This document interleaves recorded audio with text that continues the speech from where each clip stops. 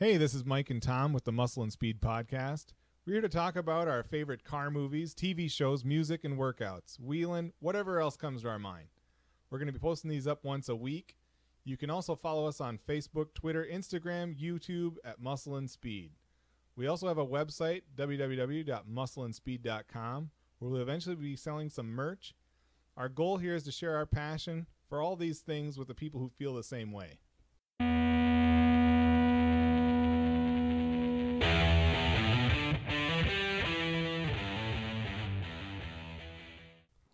All right, we're back. How you doing, man? Doing good. How are you? Not bad. It's good to be home, although I wish some of that San Diego weather had followed me. At least it's warm. It's warm. It's actually warmer here than it was in San Diego. Was that right? Yeah, San Diego, it's really not that warm there. I mean, it's 60s and 70s pretty much all year long. It gets into the 80s briefly in August, they say. Okay. But the main thing is the sun shines every day, and it's that temperature. Nothing wrong with that. No, it was nice. I bet you had a good time. Nice. So, we're doing good on our every Tuesday. Uh-huh. Same as usual. But, yeah, what are you going to do? It just gives us more to talk about, right, at each one? Exactly. So, yeah, I was looking at that. The GT500 specs officially were released finally by Ford. No one's driven it yet still, but they've at least come out and said that it has 760 horsepower, 625 pound-feet of torque to back up its claims of a 3.5 second 0 to 60 and a sub 11 second quarter. Nice. The most powerful Ford engine to date, correct? Yeah. Yep, that's the most powerful engine they've ever produced from the factory. I like it. Yes. Although, you know, they say that, but they have that that Cobra Jet package that I thought that crate engine was more powerful. Of course, that's not a for sale to the public car. I mean, it kind of is, but I don't know. I don't know how they take care of that. I don't know how they reason that out. Me either.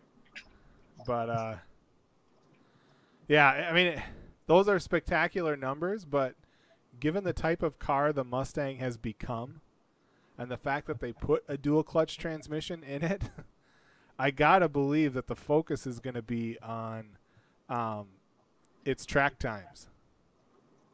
Yeah, for sure. It's cool that they've provided that info, but of course what we really want to know is, will it beat the ZL1 1LE around a road course? Because it kind of has to be the big dog. Because the Challenger guys have already pointed out. What's that? The Mustang's still, they're still comparing with the Corvette then. Well, they're going to have to after next year, right? They're going to quit making the GT next year? They're going to quit making, well, yeah. The GT is going to get apparently Ford's claiming it's going out with a bang. So they're going to have a special edition Ford GT that's going to come out that's going to be by far the highest performing Ford GT they've ever released. So over these past 3 years, that's going to make for one hell of a car because it was already one of the best performing cars in the world. So, no, I meant the Camaro going away. I just seen that in the news. Oh, yeah, I saw that too. 2023. Yep. Yeah, right. The Alpha platform that it shares with Cadillac is being discontinued, and they're moving to a new platform, and they're not moving the Camaro to it. So they're going to offer a Sport Traverse or something? Well, they have that stupid-looking SUV that kind of has a Camaro front end. Yeah. And I don't know if they think that's what people want. You know, yeah, I guess the sales had already dipped. The Challenger beats it in sales now, so it was in a firmly in third place. So I know that's not something GM is very happy with. Mm-hmm. But I don't know. Why'd you make it so ugly? If you wanted to sell a lot of cars, why'd you make it so ugly? Well, how was it to drive one? You just rented one. Well, okay, I had a 17. which, in my opinion, the 2017 Camaro was the last good-looking Camaro. The Okay. 18 and the 19 are horrible. When the 18 got released, the outcry from the public, including GM's fan base, was so big, they restyled it again in 2019. They made it mildly better, but it still sucks. I mean, it's a really ugly car. I mean, and you know me, I like most of these things. You know what I mean? I know.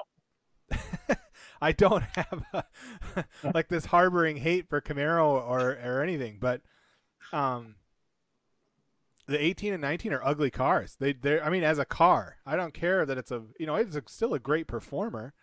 You know, it still has a 8-speed transmission. It's still got the 460 horsepower, whatever it's got, 455 I think in the SS. It's still a great car as a performer, but as a car, as a piece of automotive art that you'd want to hang on to, it's really ugly. It's not quite Pontiac Aztec ugly, but it's getting there. I think if you give GM's designers one more shot at it, they can get it.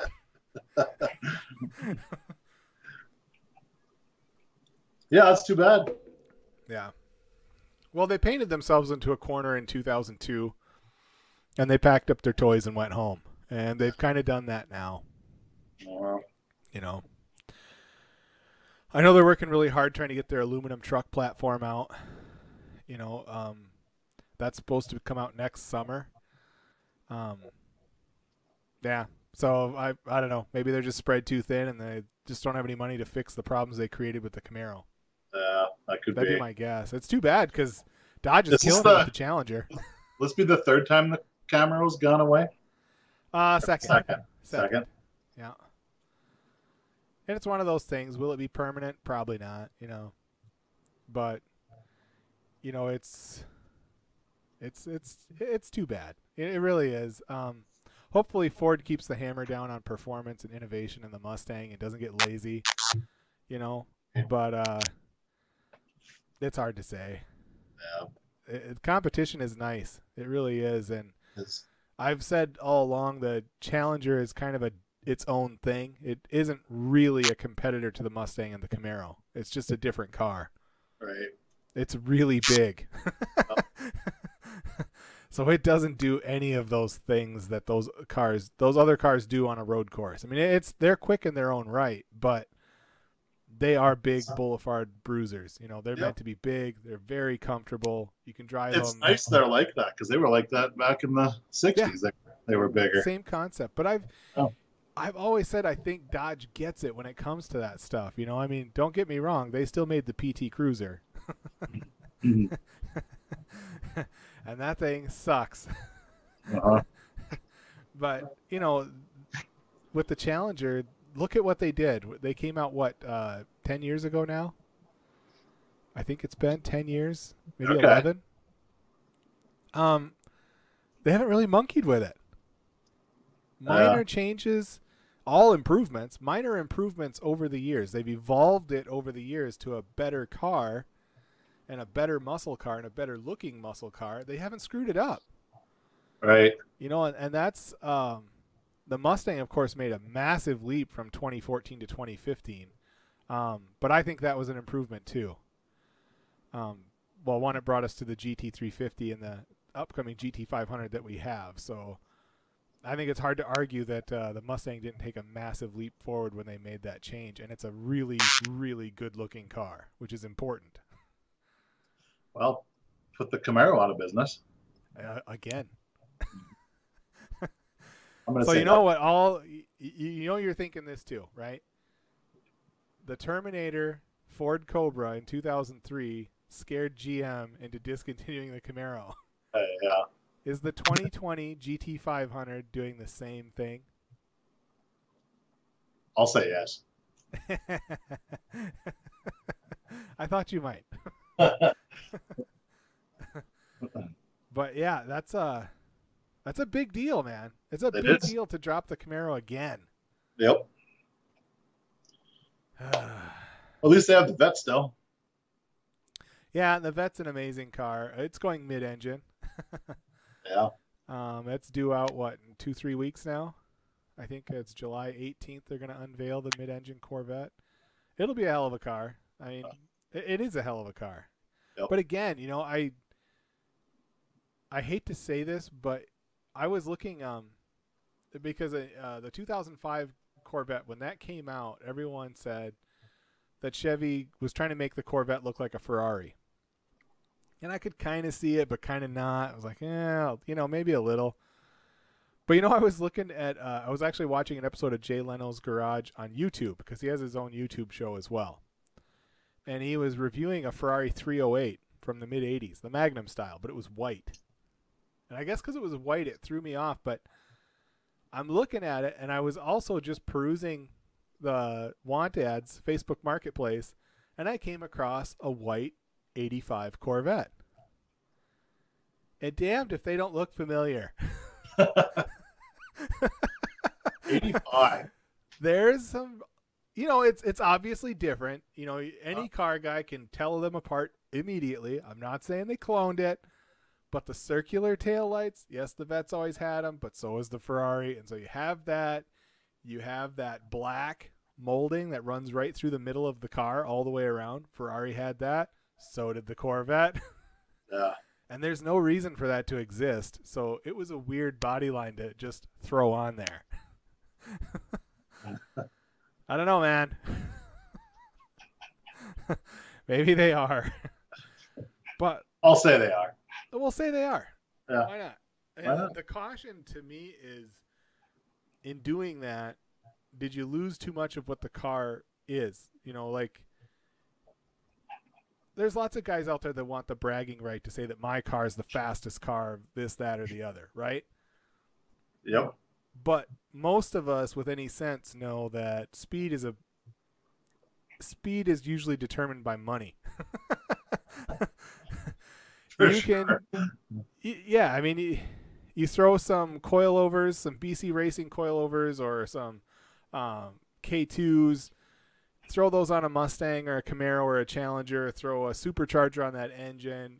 There's lots of things in the aftermarket you can do to make them world-class handlers, world-class stopping. You can order huge Bear brake or Willwood brake kits for them. All of them are capable of power in the 800-900 realm. It's what do you want out of it? And I think you have to be careful that you're not losing the essence of what made it cool in the first place. And having a front engine rear drive car is cool. The way they handle, the way they interact. Yes, Yeah. mid-engine handles better. The weight transfer is better, but there's always going to be a faster car. You can't, if you have a race team like Ferrari makes cars to go racing, right? Yep. They exist as a car company to fund their race teams. So what they do makes sense. That is not what GM does. No. Okay? They mostly build, in my opinion, crap. But I would also say that about the other car manufacturers. Most of what they build is crap. Yeah. It's meant to make the cheapest car that will get someone to market to buy it. So whatever it will withstand, right? So trucks these days are $40,000 to $100,000. But obviously it's correct because they sell the crap out of them. Exactly. So there's that. It's just, I don't know what GM's thinking with this stuff. You kind of lose what the car is, and you do kind of look like, and if you look at the renderings of the mid-engine Corvette, man, it looks a lot like that new 488 Ferrari. And here's the thing. It will, I'm sure. It's going to perform really well. It's going to be a fraction of the cost of a Ferrari, and no one's going to give a shit. Right. They're still going to buy a Vet. Right. Yep. It's just, you didn't need to do that. Right. And God knows how much went into R&D to make that happen. I think there was pressure from a certain group, probably their privateers, their race teams that, work with them. They wanted that competitive edge, to go road racing. And so that's kind of cool. but also because the way the rule systems work, also unnecessary. Look what just happened to the Ford GT. Ugh. That is the biggest bunch of crap. Yep. And like I said, I'm not necessarily a Ford guy, but when you see crap like that, bullshit like that, you have to call it out. Mm-hmm. That was those cars were taken apart piece by piece and inspected twice prior to racing. Every single one of them. Yep. Heat expansion in the race caused those tanks to swell to a fractional percentage size larger than before the race. Who cares? Did you check every single car at the track that day? Because I bet you there's other ones that had the same problem. But they didn't. Right. Because it would take too long. It would take too much money. It would cause too much strife. And so they catered to a few people, a few whiners, a few crybabies who couldn't compete, and took care of them. And they screwed over those Ford teams. And it really pisses me off because you had a privateer win. And that is such a big deal. It is. It really is. For people who don't know, that means a group of buddies, basically. We'll call it that. It's like me and Tom buying a Ford GT, gutting it, and making it legal to race. That's what happened. And they won Le Mans. That's insane. Yep. And that's what racing should be about. That's what, I was watching that Roadkill where Mike Finnegan had purchased a 69, or was it a 60? Yeah, 69 Charger. Oh, yeah. The one that was going to be used in NASCAR. Yeah, that guy built it. It was legal. It passed to race in NASCAR. Yep. That is amazing. He built that in his barn. Exactly. That's what racing should be. Ultimately, even at the top level, a couple of losers like us should be able to go get a car and go race. And you shouldn't, if you pass tech twice, run a race to its fullest, you should not get screwed at the end of that race. Well, not something for a fuel cell. Right. And if they had finished sixth, would they have been DQ'd? Right. No one would have looked and no one would have cared. Yeah. The fact of the matter is the Corvette teams and the Porsche teams threw a fit because they got slaughtered. Yeah. That's what happened. Yeah. Every single Ford GT finished in the top 10. That's a big deal, especially given the fact that they have constantly cut the GT's power. They have constantly added weight to it. So every year. Every year. So that the Corvette and Porsche could be competitive with it. Yep. I hate that crap. And that's the thing that kills racing. That's where you lose your fans. That's where people just lose interest. I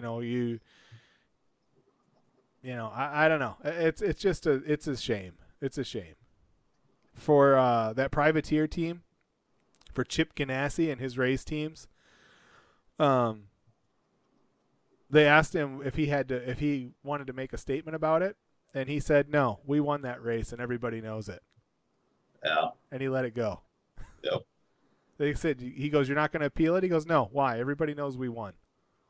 Yep. These guys will have an asterisk next to their win for the rest of their lives, and everyone's going to know it was bullshit. Yep. And they will know it. It's too bad.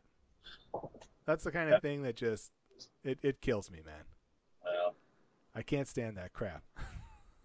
Yep.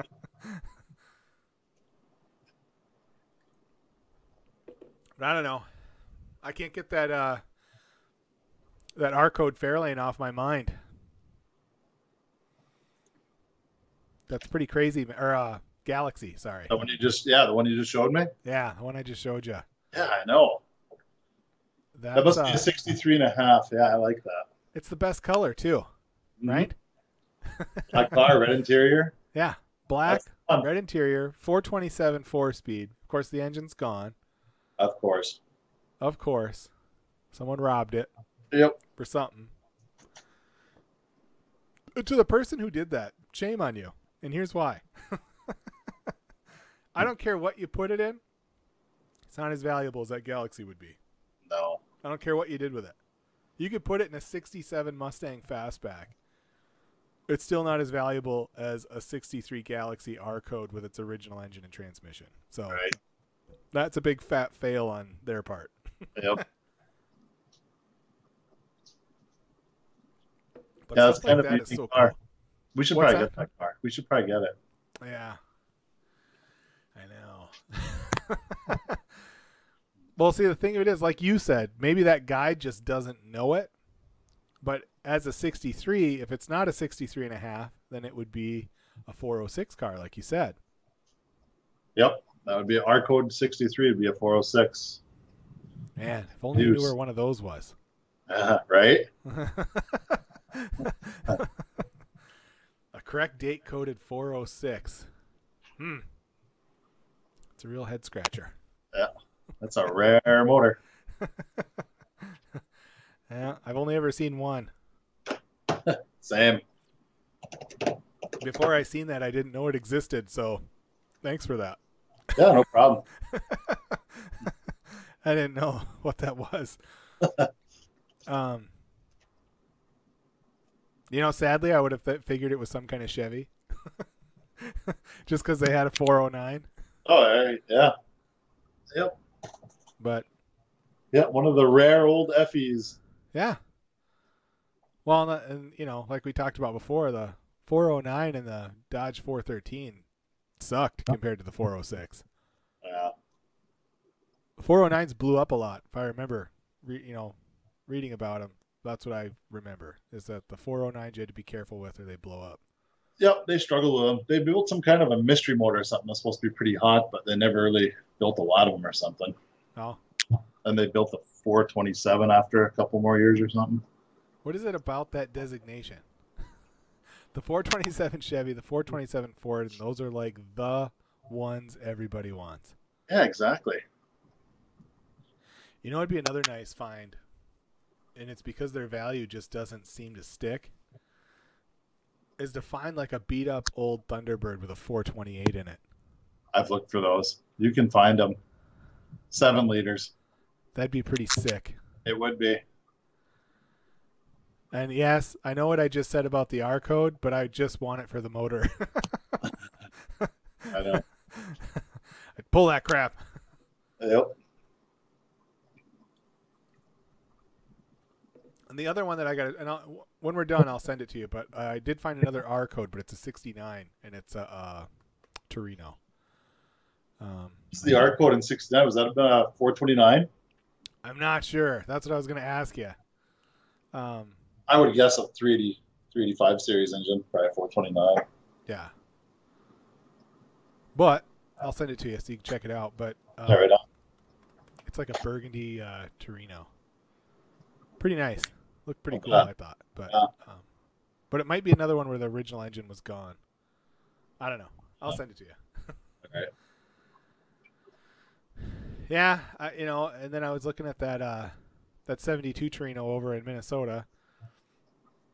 I still think that's a good buy. I mean, it's essentially it looks, reads, and sounds like my Cutlass.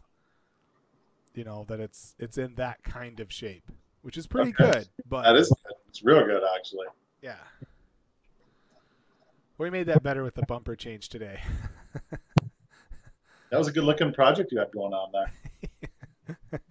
Yeah. Does it normally take 6 hours to change the bumper on a classic car? Isn't that 4 bolts?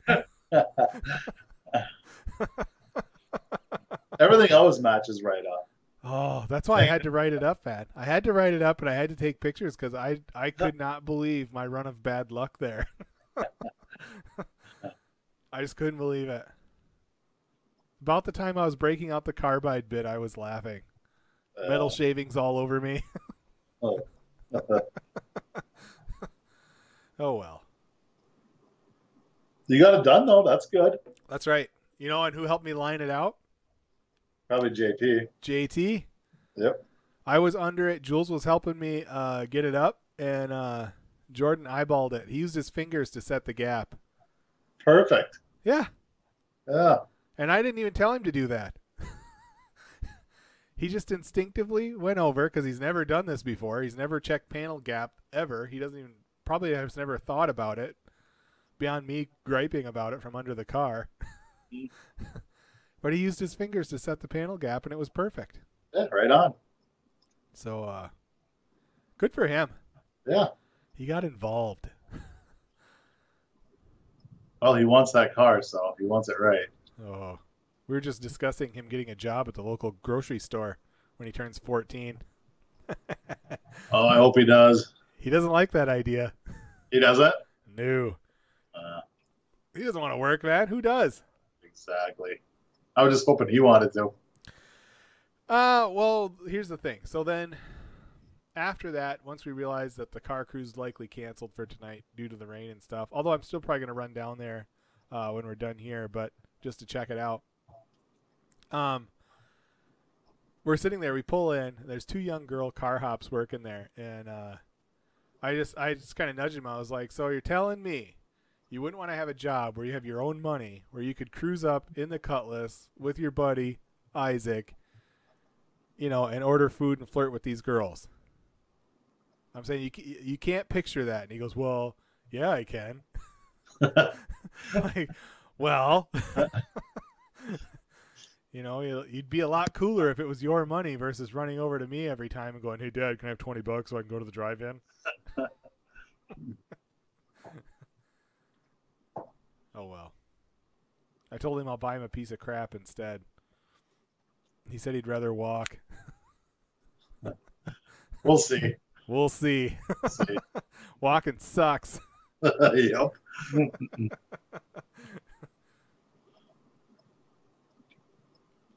Yeah, that's crazy. What did you see down there? An old Mercury? Yeah, there was a. I don't think because the 66, 67 Comet was very similar to the Fairlane, of course, and I don't think it was that. I think it was a 65. It's white, and I think I've seen that down there a couple years ago. It was a really good-looking car. And, of course, I didn't get a picture of it because I was ordering food and he drove off while I was doing that. But, yeah, beautiful-looking car. But I noticed Rob didn't have his Camaro down there either, so he might not be planning to do anything tonight. Yeah, showers are still coming through. Yeah. It's just in waves. It's weird weather, man. Yep.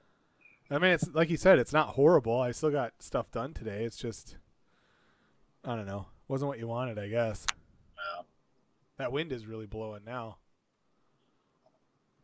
It's not snowing. That's all I care about. That's right. It show ain't. Yeah, I don't know, man. Well, I gotta take a ride over soon and check out your bumper job. Yeah, it looks great. It's amazing what a nice new chrome bumper will do for the rear end of a car that was painted silver over rust on that bumper. Yep. What do you think we should do with the old bumper? We could practice cutting and welding on it. Let's nail it to Juke's truck. We should. Or come out, do that, or attach it with a chain to Jordan's bicycle. He could drag it. There you go. Drag it around. Oh, we could put it on his go-kart. Oh, there you go. Yeah. Cut the center out of it so it shortened it up a little bit and then put it on his go-kart. That would be hilarious. Look like a guardrail. Mm-hmm. Heck yeah, man. Did you end up, did you catch the last 2 weeks of Street Outlaws? I thought Street Outlaws was over. No, apparently I haven't not. seen it. They ran a Cash Days promotion, which they've been doing for like 20 years now, which tells you how young some of those guys were when they started. I think Big Chief was like 20 when he started racing in Cash Days. I think he's only 40 now or 41. But, yeah, he made it to the finals and lost. Spoiler alert, Daddy Dave won again. I think that's his 5th time. So, yeah. What's the winnings on that? $33,000 Woof. in cash. Yeah. You know what's funny though is a couple guys had some like had some issues at the line. There's a guy who's won a ton of these things. His name's Birdman, or that's what they call him. And he runs like this. It's basically a pro mod, which I don't really like, but whatever. They let him run it, so that's their problem. But his window fogged up really bad right at the line, and he didn't leave. Usually if that happens, if they take off, it'll clear up, like right after launch, just so as soon as the wind starts circulating in the cabin. Yep. And he wouldn't do it. And they asked him after. He goes, you know what? He goes, $33,000 is a nice payday. He goes, but it's not enough to pay for a new car. Oh, he's got a point there. Yeah. Yeah, it makes sense. And you see, though, you're thinking he should have just sent it, though, aren't you? I know. Actually, I kind of agree with him. I think that lends a little bit of, or sheds a little light on the fact that these guys have 6 figures into these cars easy. And just all the work. Imagine wrecking a car and just knowing what you have to do just to build another one. Right. 8 hours of work putting a chassis together. So I know what it costs to get an engine that, let's say, makes 500-600 horsepower. We know you can get even 700 horsepower, about 25 grand. You can get a 750 horsepower big block. You can get them on eBay even at that power level. These guys are running 3,500 horsepower. Some of them 4,500. How much do those engines cost? Oof. I can't imagine. No. And the upkeep. Yeah. You know how many passes they get? How often do they have to rebuild? I think the turbo guys, they get more out of it, but I couldn't give you a number. I know it's a lot more. I think nitrous guys, it's pretty frequent. Yep. And that's why nitrous is kind of getting phased out by a lot of them. They're all going to either superchargers or turbochargers. With turbos, I guess, are the easiest on an engine. Yeah. But I don't know, man. It's nuts. And then one of them last week, the other interesting thing, or maybe it was 2 weeks ago now, the guy who drives the Murder Nova, his name's Sean. The actuator in his transmission went out. And what was interesting about that, and I didn't realize this, he said that they don't shift the transmission. The computer does. But because his actuator went out, he had to shift it himself for that race, which was rare for them to have to do that. And I didn't know that. Yeah, I don't know that either. Yeah, so he said set on their computer. Yeah, the shift points are built into the computer, and it just shifts it. That's cool. It is, but it's also not. It's like pulling back the curtain a little too much, man. I don't need to see all that. Well. Which, incidentally, he lost the race that he had to shift manually, but he did a really good job. Like they were showing like he was pretty close to what the computer can do. So that was good. That restored some of my faith. It was like, okay. Yeah. That's good. Watching for the light again. Yep. Yeah, basically, it sounds like for at least some of them, and I don't know. I know they all run Rosler transmissions. Well, almost all of them do. But, yeah, I did not know that they basically they have their hand on the trans brake release, and so when they take off, once they've staged, they release, and that switch flips up, and that releases the trans brake, and they launch. I did not know that the computer did the rest. Yeah. And they're basically just steering their way down the track then. I don't know. I don't even know how to feel about that.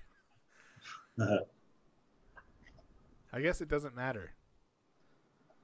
I guess when you have that much power, it's more just trying to keep it as straight as possible going down the road so you don't die. Yep. Keeping everything tuned. Yeah. But they were showing like stress cracks and fractures in those chassis after time, like what happens to them. It's nuts, man. Yeah, there's some abuse there. That Got was to the other build thing. as light as they can. What's that? They got to build them as light as they can. Yeah. Right. And so that's the other thing is they're only running just enough bracing. Yep. It's not as safe as it could be.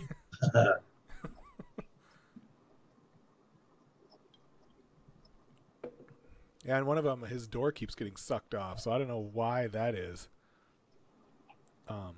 Why that keeps happening, but his passenger door has blown off twice in a row. That's the Murder Nova guy. And I know those are fiberglass doors. Yep. They might even be carbon fiber at this point. Well, I bet you with they Lexan windows, so they're not, it's not a real door. Even though it opens and closes like a real door, it's not. Yep. I don't know, man. That's nuts. That's crazy.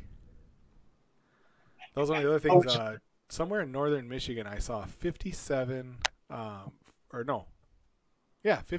Ford Fairlane back half, a drag car with a tilt-up, one-piece fiberglass front end.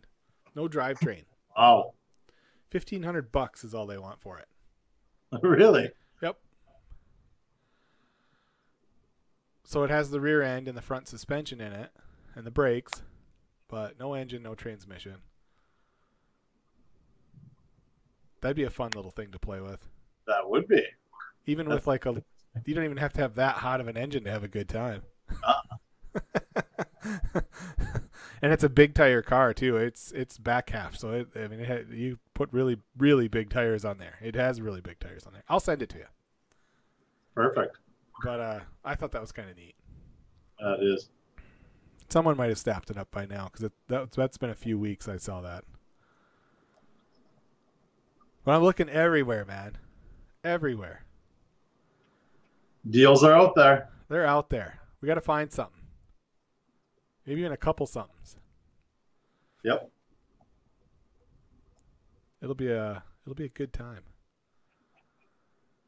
A couple road trips, go pick stuff up. Uh-huh. Why not? Why not us? Why not?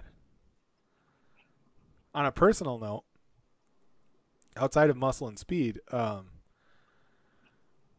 saw a 72 Duster. It's yellow and black.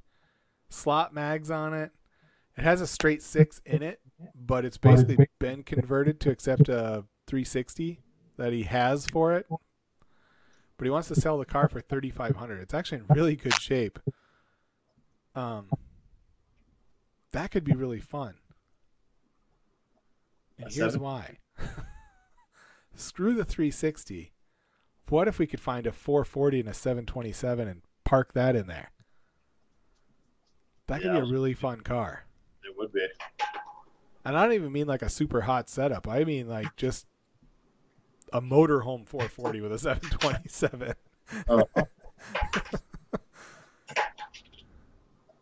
Yeah, for sure. Yeah. Thinking about it. But I'm also thinking about that Torino in Minnesota. 72 is the one I want. I don't know why, but that the front end to me looks so aggressive. I really like the 72. That's the only year that looked like that. Okay. What motor did that have? That had a Cleveland in it. Ooh. Yeah, Cleveland C6 9-inch rear end. Well, that'd be a nice setup. Yeah. It sounds like a good time. But I don't know. I don't know, man. I'm going to have to be nicer to Jules. She's not going to let me buy nothing. Yeah, that'll happen. You know how that goes. I do.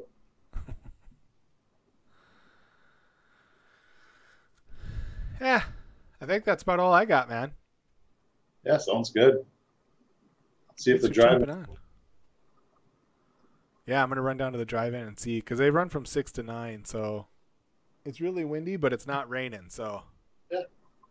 Could be a few people there. Yeah. Well, cool, man. We'll catch you later. Have a good one. All right, we're out of here.